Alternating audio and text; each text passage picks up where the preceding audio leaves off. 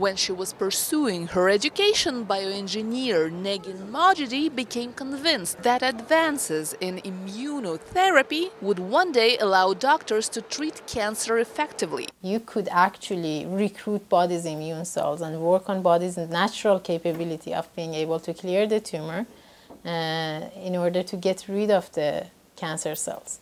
So that was super exciting for me. Iranian-born Majidi and her bioengineer husband, Mahdi Hassani, are now part of an interdisciplinary team of medical and engineering researchers at the University of California, Los Angeles. The group has developed SymphNote, a tiny biodegradable sponge-like device about the size of a pencil eraser. Made of a polymer called alginate, the device is implanted or injected into a tumor. From there, it releases a drug that generates a better immune response than the body can do on its own, according to the researchers. It's like a local training gym. So it will bring the cells and they'll train them, so when they are leaving the device, they are so ready to go and fight the local tumor. The idea, says UCLA immunology professor Manish Butte, who mentored Majidi during her research, is to block the regulatory T cells that police cancer-fighting killer T cells. This really opens up an avenue for